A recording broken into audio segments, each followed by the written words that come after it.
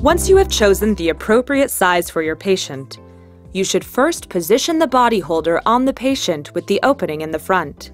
Interlock the panels by threading the right front strap through the opening on the left side. Bring the front and back waist straps together on each side and tie them in a square knot to custom fit the body holder. Finally, extend the straps and secure them in the desired location. Wrap the strap around a movable part of the bed frame at waist level. Bring the strap across, then behind the strap to make a loop.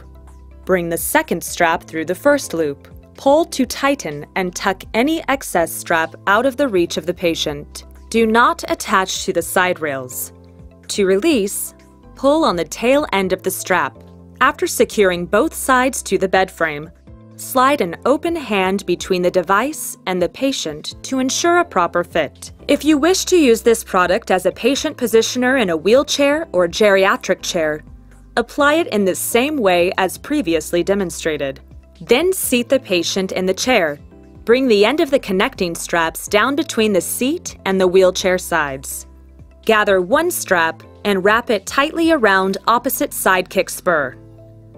Take the loose end of the strap and drape it over the tight end strap and pull it through to form a loop. Take the remaining strap and form a loop and pull this through the first loop. Pull up to tighten. Follow the same steps for the second strap. Thank you for choosing ProCare patient safety devices from DJO.